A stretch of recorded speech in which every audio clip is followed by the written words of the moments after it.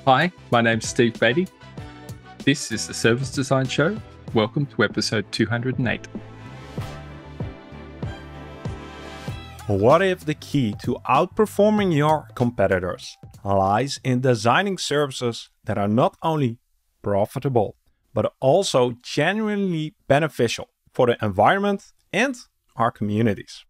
In this episode, we are exploring how. Hi, if you're new here, welcome to the Service Design Show, where we invite the brightest minds in our field and explore what's truly needed to design great services that have a positive impact on people, push our businesses forward, and honor our planet. Our guest today is Steve Baty, a mathematician who ventured into medicine, archaeology, and politics to eventually end up as the current CEO of the Australian Design Council, where he's dedicated to promoting and building design capacity across Australia.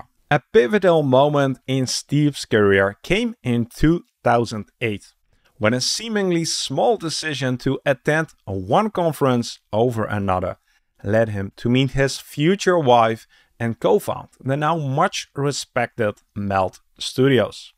Steve is a strong believer in the power of design to create positive change. We've all heard the saying, leave the world a better place than we inherited it. But as Steve will explain, it's not just about lofty goals. It's about the everyday decisions we make as designers, business owners, and even consumers. So in today's conversation, Steve will challenge the notion that positive change will require waiting for policymakers. We will explore the tension between individual action and the need for systemic change and how design can navigate this complex landscape.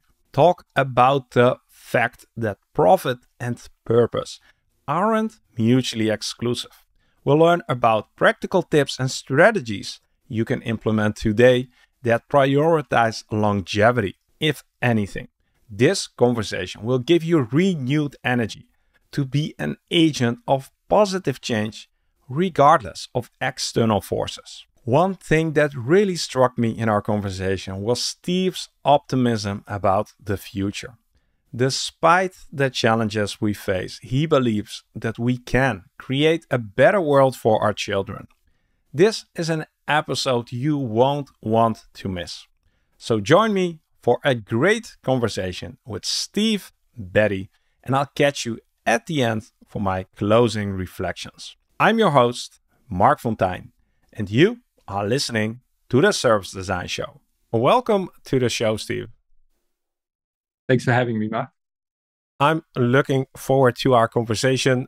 Today, we're going to talk about a lighthearted topic, which is going to be about how we can let our kids grow up, improving our society in a meaningful way. So you picked something that, easy to digest. How long can this take? Shallow and superficial, Mark. Shallow, and that's how we roll here on the show. No, Steve, this is going to be an interesting one to unpack. I gave a short intro before we started our conversation here, but for the people who haven't looked you up on LinkedIn yet, I think it might be very interesting to share a few defining moments of your journey in your career that got you to the point where you are today. Could you share that with us? Yeah, okay. I have a pretty eclectic background. I always sort of preface my story with that. I have sort of academically, I've studied medicine, applied mathematics and applied statistics. I studied archaeology for a little bit, did some field work in the Central Australian desert. I studied business and electronic commerce, which I find myself with a couple of master's degrees as a result. And I sort of wound my way into the field of design through the 21st century. So as the 20th century wound to a close, I was working in web development, web design, moving into sort of human-centered design and user experience. and then gradually moving over the next sort of 20, 25 years into areas of business strategy and service design and strategic design, working with organizations on solving complex problems and the rest of it. So it's been a bit of a journey, but here I am. Next to that, you founded an agency, you wrote a book, Yes. you're part Yes. of the design council. So I'll start with the book. Martin Tomic and I published a book called Designing Tomorrow, which was released, it actually had its Australian launch last week, but it was initially released in Europe in November through BIS, a publisher in Amsterdam, Mark. But that was sort of 2 years in the making. Martin and I sat down in late 2021 and started working on that project, which has been a really interesting one, I have to say. The design studio, Meld Studios, we founded in late 2009, coming up on 15 years that we've been operating. And that's been a wonderful journey. We get to do a lot of really interesting work with some wonderful people. And then, as you say, I recently joined the Australian Design Council as the CEO, alongside the work that I do at Meld. And that has its own role and its own sort of challenges. Amazing that you still have time to get on a conversation here on the Service Design Show, doing all this stuff. Indeed. Steve, so you wanted to talk about improving or leaving our planet in a better way than we got it to our kids. Yes, finally, yes. What drives you to explore this topic? So throughout the course of my life, Mark, so I was born in 1971, so I'm 53, right? And throughout the course of my life, on almost every metric that you would care to measure, with the possible exception of global GDP, our world is worse off now than it was when I was born. Population pressures are worse, pollution pressures are worse. We are like heating our planet. We are sending animals extinct. We are clearing our rainforests. Like you name it, and we're doing bad to the planet. And it is the thing that sustains us, and it really doesn't make any sense. And when I was born, we were doing all of those things, but there were less of us, and it didn't have as much of an impact. But there are a lot more of us now, and we're putting a lot more stuff into the oceans and our rivers, and we're heating our atmosphere. And I have a very simple goal, which is that by the time my children are my age, they're looking back on a world that is improving, where they can look at each of those same metrics and go, well, the air's cleaner and the temperatures are decreasing, and we don't have as many tornadoes now as we used to, and we don't have as many droughts or floods or hailstorms or hurricanes or cyclones or whatever it might be. We're not setting temperature records anymore. Whereas the last 378 days have been record high temperatures for that date of the year. I would love for them to be watching the news and for that not to be something that gets talked about. And it's absolutely possible, but that's, as I say, it's a really simple goal. But I would just like for them to be waking up and seeing a world that is clearly improving rather than clearly deteriorating. You say that it's a simple goal. It's simple to say. Simple to say. It sounds it sounds quite audacious, quite big. Like let many questions to unpack. Maybe let's start with do you see a specific role for design in this challenge? So you can come at that question from a number of different directions, but let's start with the most simple one. Most of the stuff that we produce is designed. So designers play a role in the stuff that we produce, whether that's the services that we deliver or the objects that are in front of us. 80% The European Union's Commission on Circularity estimates that 80% of the waste that is produced by a product or service is locked in by decisions made during the design phase. 80%. The other 20% is way downstream, right? And unfortunately, that means, in my mind, quite simply, again, very simply, the designers have a responsibility to make different choices during the design phase. And we have the opportunity to make different choices during the design phase to reduce that waste. That's just on the waste front. Something like 40% of the food that gets grown each year around the world is wasted, never gets eaten. About $1 trillion worth of waste. I read two different estimates of that earlier today. One, a low estimate of $1 trillion US wasted annually with food that's never eaten. The upper estimate was $2.6 trillion. That's just food. If you look at textiles, it's about $500 billion annually in fabric that goes into landfill. $500 billion, 93 million tons worth of fabric every single year goes into landfill. So, and again, like the key drivers of those, that waste are decisions that are made by designers or during the design phase. So should designers play a role? Absolutely. That's just within our narrow purview though. So that's just if we look at things like how are things designed, how are things made, and where are those decisions made. But equally, and this is part of the work that we're trying to do with the Australian Design Council, is that designers can play a role in thinking more broadly about where the organization sits and where the product sits or where the service sits within a broader ecosystem. So start thinking more systemically about where our materials come from, how they're used, how they're treated, how they're put together, how things are manufactured, the choice of materials that are being used, not just in products, but in services as well, and start thinking about, well, what does our supply chain look like? What are our business models that we are enabling? What's the service delivery infrastructure that we're putting in place so that we can repair things and reuse things and reclaim things? Those are all design decisions. And that's design as it's conceptualized today. None of that is new, but we don't pay enough attention to the outcomes of our design decisions. We're not as well connected or as closely connected to the outcomes. I don't know a single designer who's ever visited like a landfill and seen their product dumped into a landfill somewhere, and understand the impact that it's having on the environment. But that'd be a start. Have you been to a landfill? I have. Yes. What was the effect on you?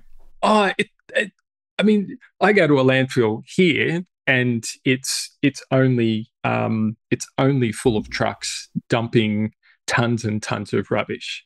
Landfill that you see overseas is full of people trying to find food and valuable things that they might be able to salvage to make a few dollars and survive. Most of the waste that's produced in first world countries ends up in dumping sites in third world countries. And that's one of the other things that we need to stop. This notion that we can export our waste and export our problems is something that we really need to tackle. And a few places, the European Union's one of them, but a few places are starting to put in place these measures that help to address at a systemic level those sorts of behaviors. All right. I think a lot of us can follow along with this plea, and it's hard to argue against this. So this would beg the question, if we all agree that this is a good idea, what's holding us back? And I know you're doing a lot of stuff around thinking in systems. Is that it? Like, what's holding? Why aren't we there yet? So it has taken us 50, 60, maybe 70 years for the systems that were designed post World War II, and most of them are still in operation, to start to have the really noticeable and measurable impact that they're having today. Those systems have been working exactly as they were designed from the 50s They were ratcheted up in the 80s, 90s, 2000s with a widespread adoption around the developed economies of neoliberal capitalist ideas. So capitalism itself, problematic, but not really the problem. Neoliberalism and a lot of the sort of free market economics that come with it, the 50s and 60s with a real drive in consumerism and consumerist behaviors really started to ratchet up. But it was bit by bit by bit, Mark. It took 60, 70 years for those things to have a real impact. We're at the beginning of the next 50 years where we're going to roll back those issues. So it's going to take a while, just like it took a while in the 50s for us to start realizing that actually things weren't great. They really didn't present themselves until maybe the 60s or the 70s or the 80s kind of thing. We're in the early stages of that same transition. So we've got some of the pieces that are starting to be in place. We need to keep at them. We need to keep building them and allow them the time to compound over time, just like the problems have. The solutions are starting. The work's certainly not done. The work's just beginning. And I think that's important. But the work has begun. And you look right around the world and you see evidence that that's happening. Makes sense. I would be curious, like, if I'm on the operational level, I'm actually involved with designing products, with designing services, and I'm still operating in the paradigm from the last 50, 60 years. That's going to create a lot of tension. So the decisions and the things that I value and that I want to make, because I want to make a change, isn't compatible with how the organization where I'm part of operates, how they earn their money. Yes. What would you say to someone like me? So that tension is very real, not to be trifled with, and certainly something that we need to address. So I don't wish to diminish the impact that being embedded in an organization that is working in a particular way, that's producing certain things in certain ways, and your livelihood depends on it, the tension that that can create. One of the things, and we talk about this in the book Designing Tomorrow, so there's a whole section on partnerships and working with other people and building coalitions of people who are sort of actively willing to work. But you alone in an organization in an operational role, one of the things that we sort of advocate for is this idea of make yourself aware of the system within which you sit. Now, in the case of the person who's designing a product or a service, the most sort of adjacent system that you would be talking about is a sort of a life cycle analysis of your product or service. What goes in, what comes out, where does it end up, those sorts of things. A very, very simple sort of system map. And start asking yourself questions. Are there things that I could change? Are there decisions that I could make differently within that system that would have a different positive impact? Just start there. Those sorts of things can likely be done with little or no tension within the organization. And a lot of the changes that you might suggest would actually be beneficial to the organization rather than detrimental to them. Can we go into a specific example? Is there any, is there a story that comes to your mind when you think about the changes that we could make? So if I think about things like, so textiles as an example. Sure. So, a specific example is so a furniture manufacturer based in Australia called King Living. They export and have operations in other parts of the world, but they came from Sydney, Australia, so they're local. They're local to me. They manufacture their frames out of steel. Now, that's a design decision that they've made. They've stuck with that despite the fact that other decisions would be more cost effective.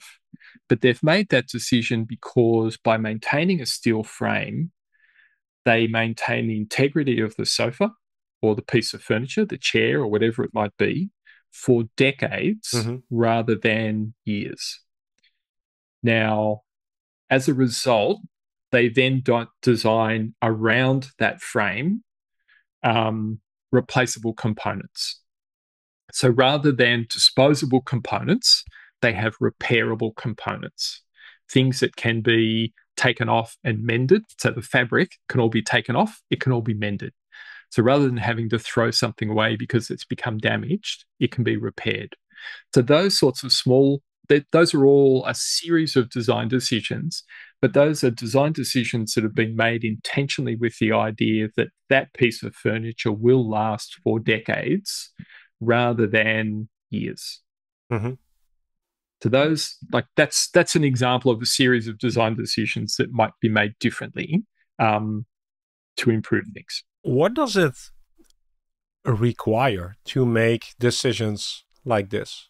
One of the things that I see and I look for is the opportunity to understand what it is that you've decided is outside your area of responsibility, but you're still producing. So the technical term is an externality, right? And we talk about externalities quite a bit, but it's this idea that to give you an example, I go to the supermarket and I buy a bottle of soft drink. The manufacturer of that drink doesn't care what happens to that bottle, right? So they make as many of them as they want, they sell them, and somebody else, because they've become so popular, we've got councils that have set up entire systems to collect that rubbish and do something useful with it. So the recycling industry is a response to the drink manufacturing industry and the bottling industry making a series of choices. And one of those choices was, we don't care what happens with the empty bottle afterwards. So they created this externality. It's why we end up with so many bottles, like plastic bottles in particular, washing up into our beaches and out into our waterways. Because they're easy to dispose and because they float and because the people who make them don't have to clean them up.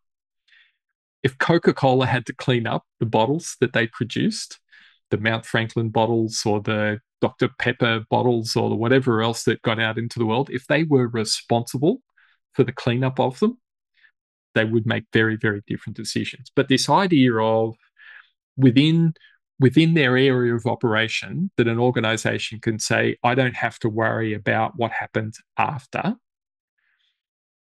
that is a decision that I think we really need to shine some light on and change. That's interesting, because we're getting, I don't know if we're getting away from design, but do you see that companies will willfully make these choices, or is this They absolutely something... have.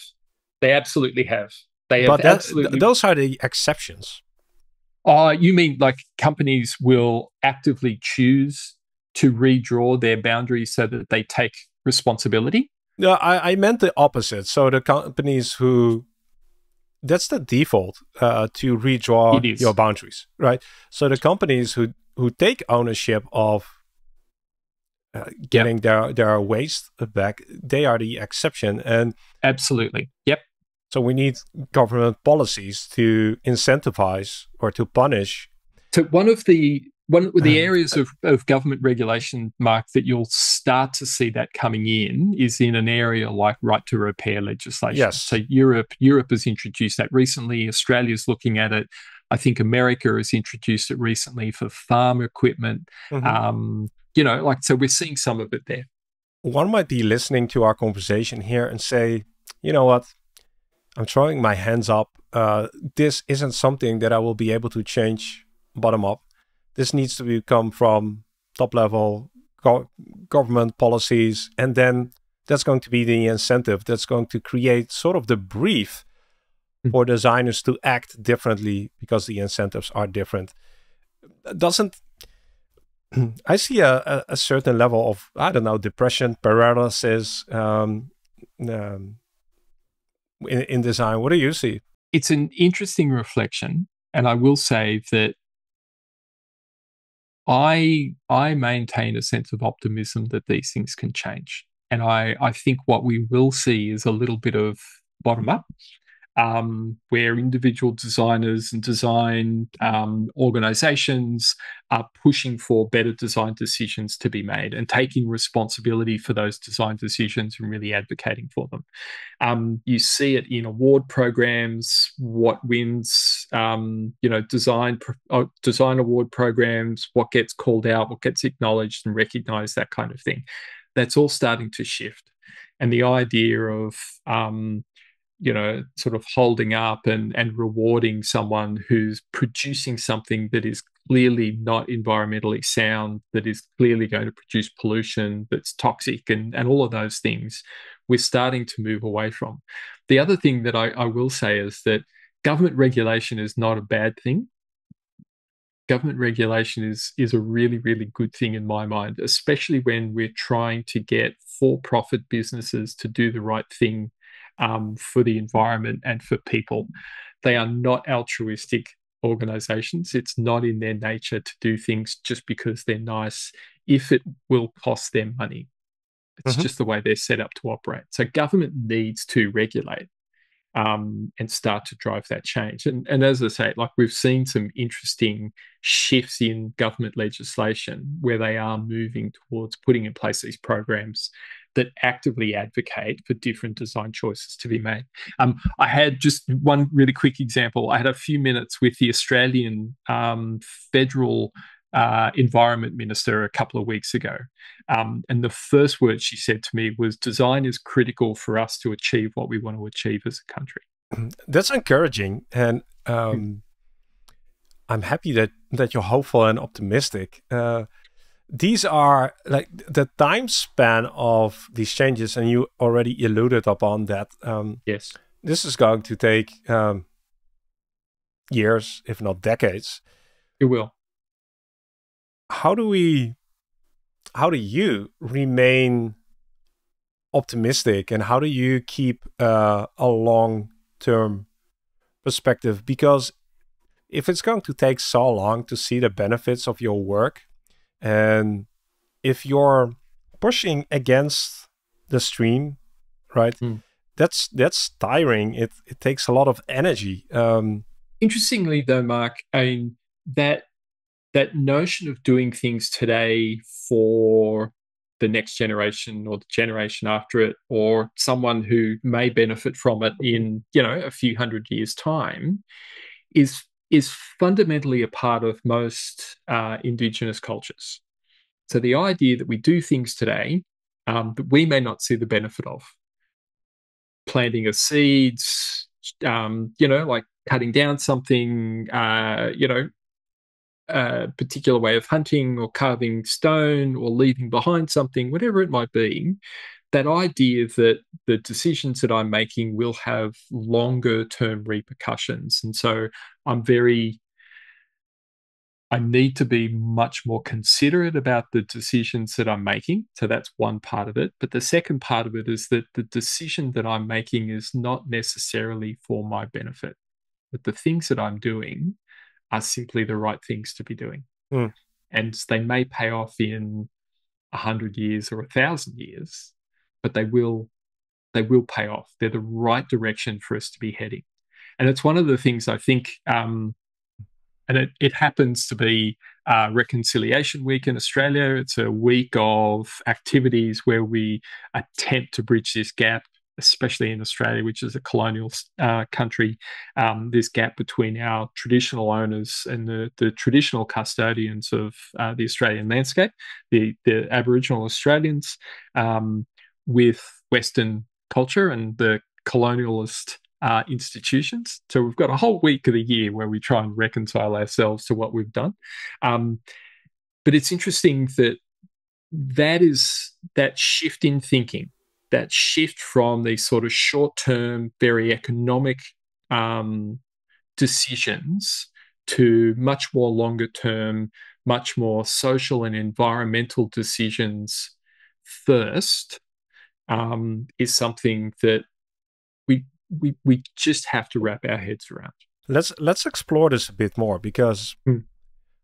designing for the next generation or the next 10 generations and making sure that we leave the planet in a better state than we inherited it.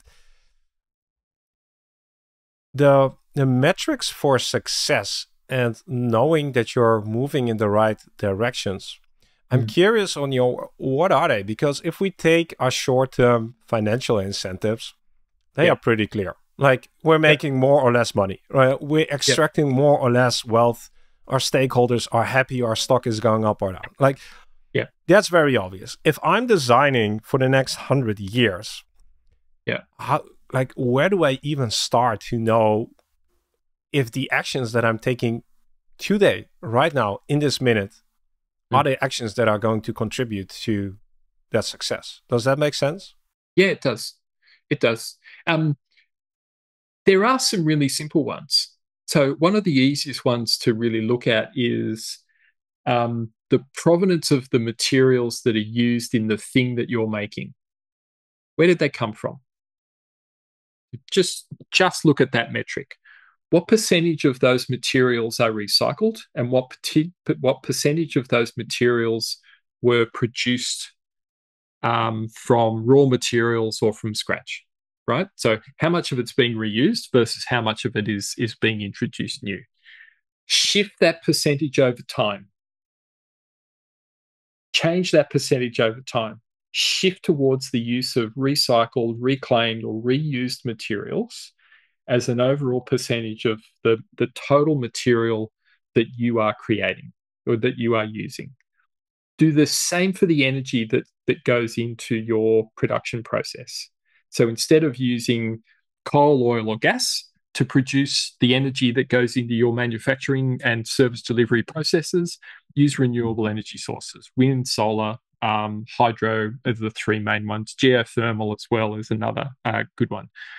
But if you just track those two metrics, so the percentage of reused materials, recycled, reclaimed, etc., and the source of the energy that you use, and you shift those over time, that's a really good indicator of whether you're doing something good or bad. I love those. And I hope people would, in the comments, come up with more of these metrics.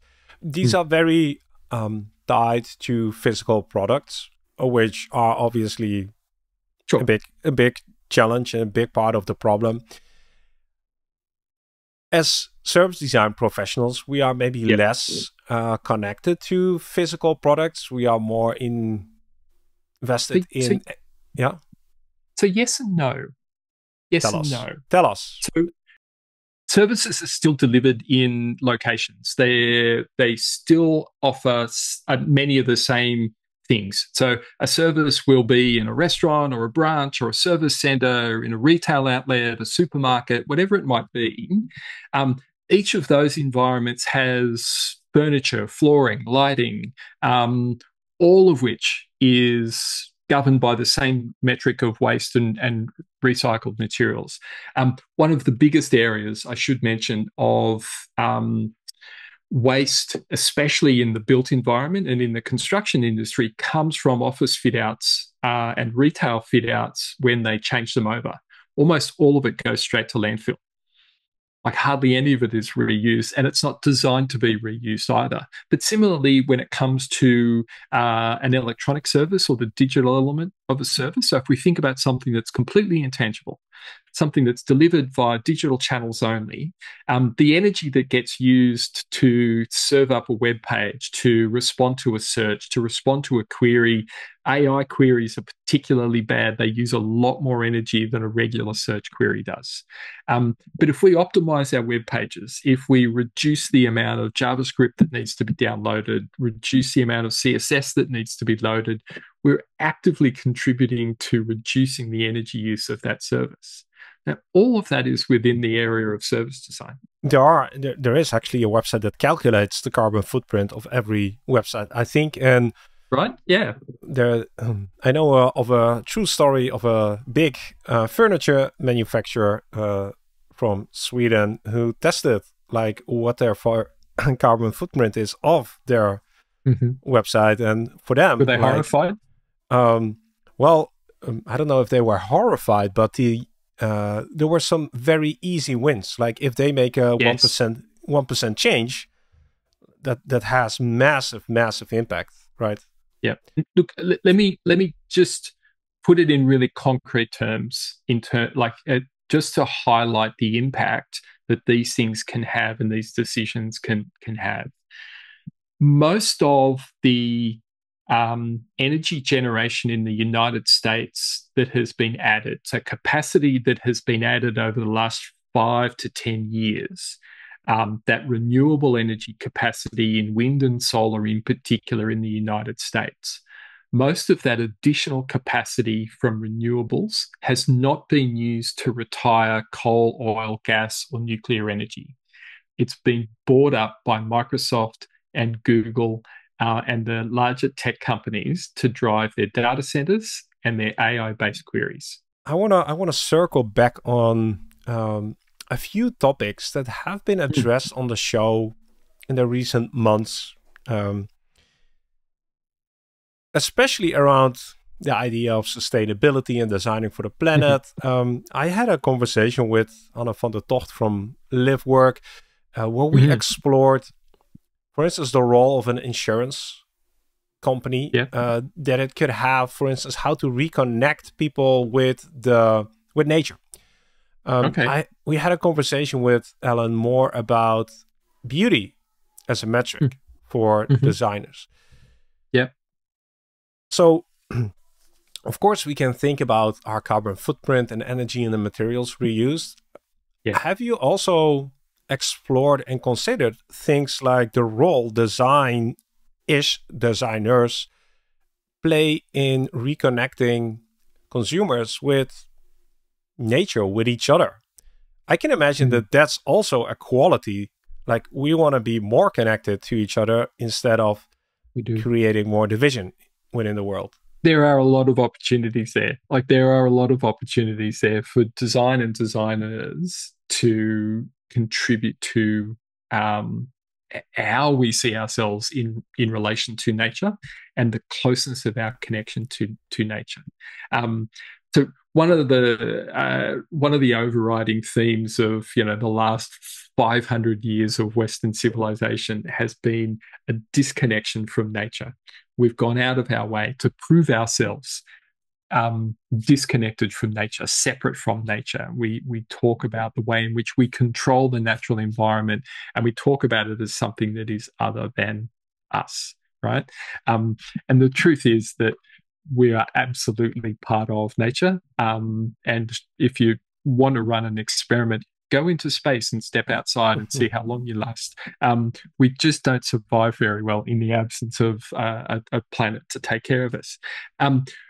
But when we design, if we think about the way in which we design services in particular, products to an extent, but the combination of those things, a lot of it comes with a narrative around provenance, around use, around significance and meaning, all of which can be connected back to the natural environment and help us be more connected to the natural environment. There are all sorts of ways that we might do it. You see it in restaurants when they talk about sort of farm to plate type restaurant services, the design of a menu that uses more of the food so that there's less waste. They talk about where it was grown and how it was grown and this kind of thing. That's one example. The use of organic fibers in clothing, the story around those fibers and where they were grown, the use of things like woolen fibers in clothing and that kind of stuff with a direct connection back to the farm on which they were grown. I think it was Xenia, probably 6 or 8 years ago, bought a really high grade merino farm in Australia. And they started making a direct connection as part of their story as a fashion label was tied to the sheep and the farm and where it was grown and how they, like that whole sort of thread, pardon that pun, but they sort of created this narrative structure that started with sheep on a farm and ended on a catwalk or a clothing store in Milan or in, New York or Paris or somewhere else. But we certainly see that, and all of that is design.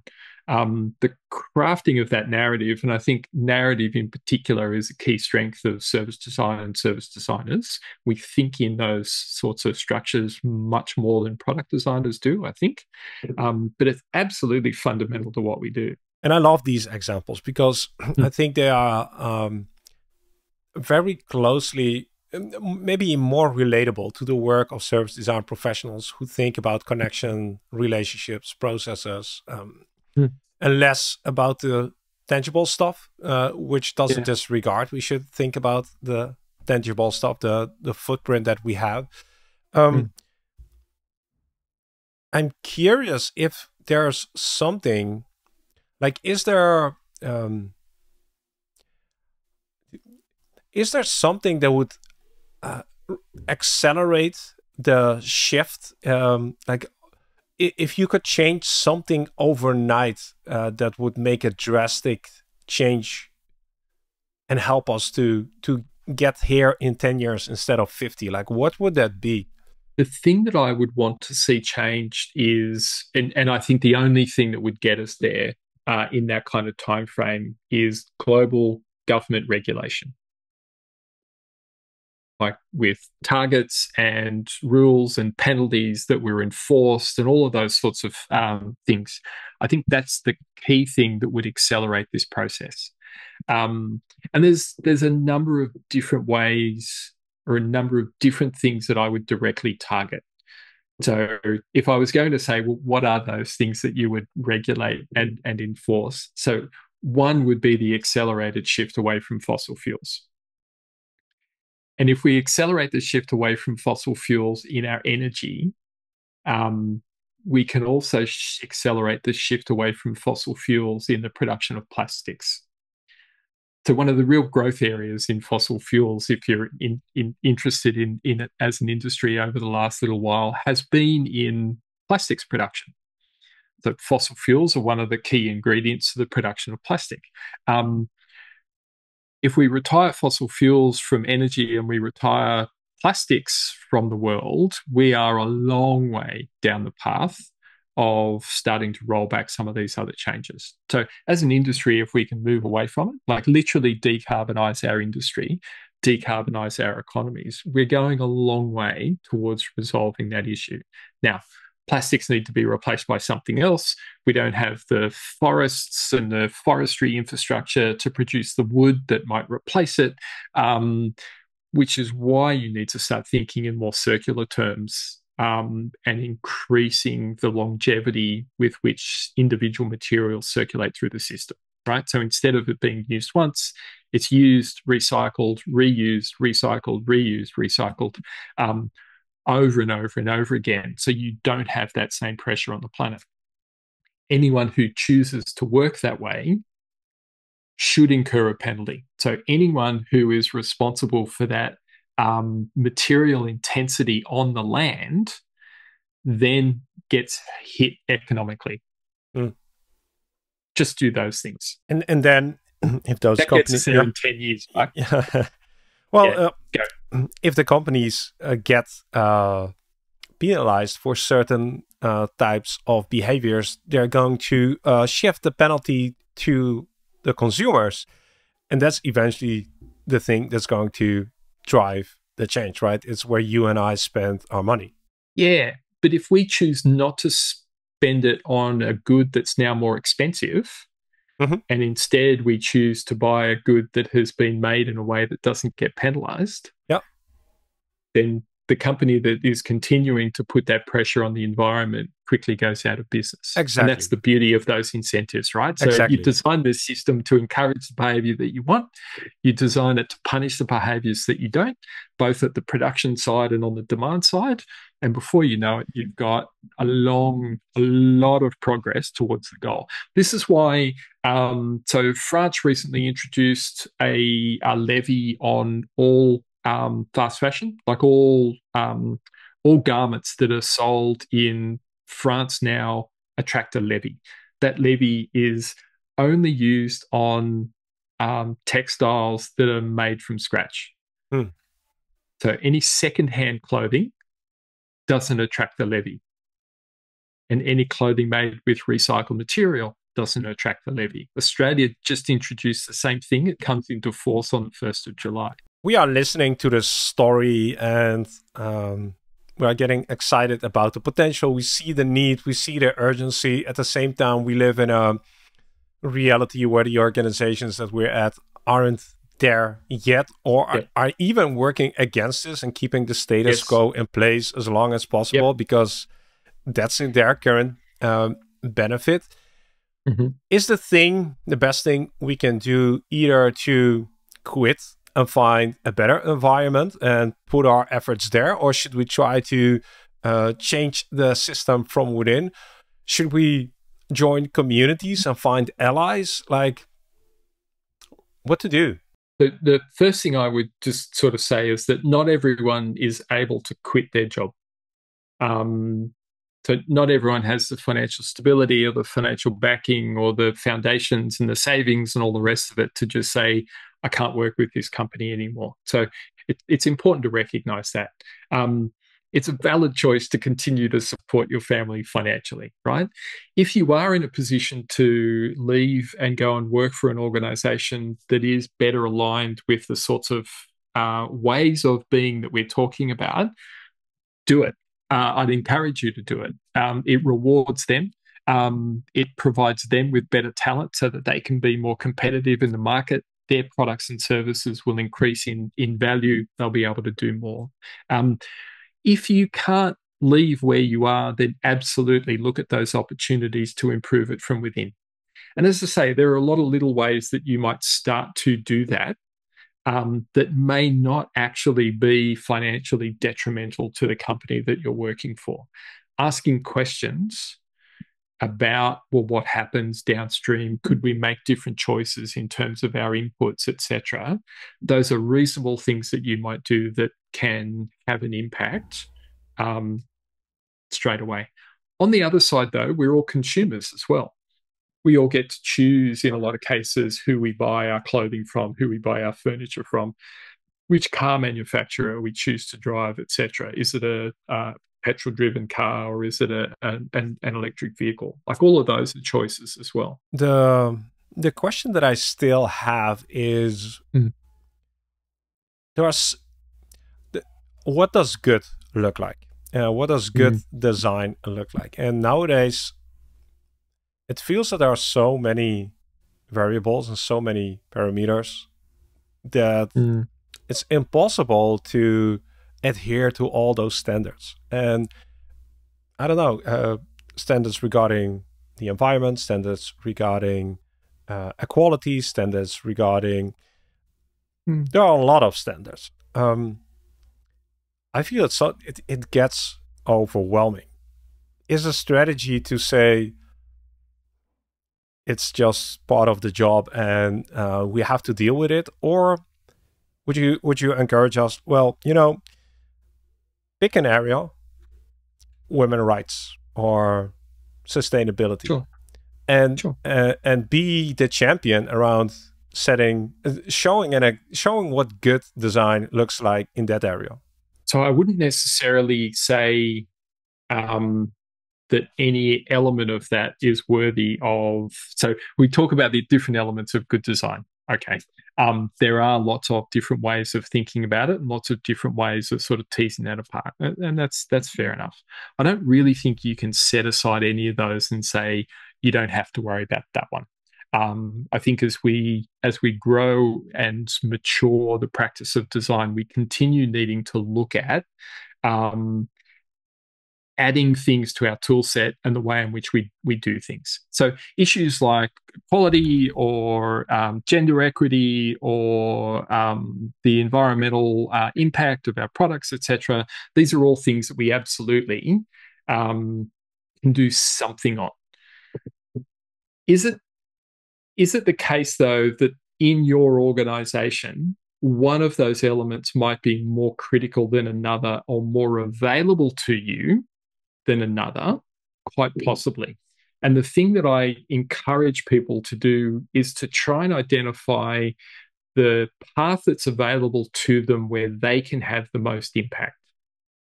And that will be different for everybody. And it will be different in different countries, countries that support particular ways of working or particular, initiatives around sustainability or equity or whatever it might be.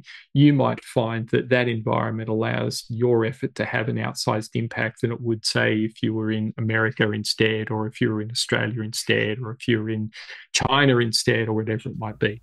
Understanding where your effort can have the most impact and the area that it can have the most impact is always going to be useful. As you said, we are maturing, we are getting more sophisticated, we are getting more nuanced. It's hard. Like, you won't get away with saying that you've made an environmentally regenerative product or service while the laborers are being exploited. Exactly right. That's exactly right.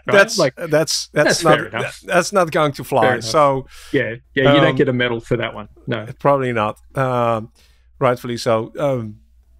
And I think we just need more stories and examples of people sharing what good looks like and what it can look like. Because how do we define these standards? How do we set these standards? What do we know? Like, some things are obvious, exploitation of people, but the gray area is pretty big. We can start the journey, even if we're not sure of what the destination might look like. We will often be able to identify what an improvement looks like. What does better look like? So it may not be great. It may not be the best version of that thing, but we know that we can improve. And there are some metrics that we can simply look at and go, okay, I can see that I'm improving on that metric. And there are all sorts of ones that we might do. But I think the important thing is for us not to be defeatist and not for us to be sort of nihilistic about it, and instead go, I'm going to start that journey and I'm going to do the little bits that I can, and I will trust that others will do the little bits that they can. And if we share our stories and encourage each other to do it, then over time we will have the kind of impact that we really want to be seeing. We've got to start. That's really the critical part. We've got to start. You've already shared quite a few practical tips on how to eat this elephant one spoon at a time. You've done a lot of thinking around this topic. You've written a book. I'm sure that in your journey, you've also encountered some new questions. And to sort of wrap our conversation up, what is the most burning question right now on your mind that you'd like to maybe also for us to think about? The thing that bothers me most, Mark, is our ability to overcome the outsized influence that wealth has on politics. And the reason why that's important is just to circle back on a point we were discussing earlier around the importance of regulation. Now, those regulations hurt billionaires, and those billionaires fund political campaigns. And the politicians who get elected owe them favors. And it's why we don't see enough regulation. It's why during the Trump the Trump presidency from 2016 to 2020, he went out of his way to roll back regulation and roll back consumer protection, roll back environmental protection to make it easier for large corporations in America to rip off consumers and damage the environment. They don't like it. And they're the ones funding the political campaigns. So that's the bit that I'm, if anything keeps me up at night, it's that part. Because during the first 2 years of the pandemic, the billionaire class around the world increased its wealth by $2.3 trillion. And at the same time, the bottom 50% of the population, the global population, 3.5 billion people, their combined wealth decreased by about the same amount. That's an awful lot of concentrated power in a very, very short period of time. That's the bit that I worry most about, is that accelerating cycle of political influence that comes from wealth. And we discussed thinking in systems, and this is an interesting system to not only think about, but redesign, and probably radically redesign. Yeah, we at least need to protect those democratic institutions wherever we find them. We at least need to do that part of it. But money in politics, and that little cycle is something that worries me. We're not going to solve that on this episode today, but it is definitely something worth. It's a worthwhile topic to keep thinking about. Steve, I want to thank you for putting this topic on the agenda, addressing this, bringing it forward. I hope that you'll keep on doing what you're doing, because we need people like you who sort of get on the soapbox and keep sharing and advocating for this cause. Thanks, Mark. It's been a pleasure. Steve's optimism is contagious. It's clear that change is not only possible, but that we are already seeing inspiring examples of companies and individuals making a real difference. The key is to move beyond the traditional and maybe somewhat narrow definition of good design. It's time to redefine our playing field and set the bar higher for ourselves and the design industry as a whole. Let's continue to keep challenging ourselves to think bigger, act bolder, and design a better future for all. This conversation has definitely ignited a spark in me, and I hope it has in you as well. If you enjoyed today's conversation, you can do me one big favor. Click the like button on this video if you haven't done so already. Not to feed the YouTube algorithm, but rather to let me know whether or not we are on the right track by addressing topics like this. Finally, before we part ways, please take a moment to reflect and celebrate that by joining us today, you have directed your attention towards learning and growing as a professional. So from everyone who you are going to impact through your work, thank you for taking the time and making the commitment. My name is Mark Fonteijn, and I look forward to seeing you again in the next conversation on the Service Design Show. Take care and see you soon.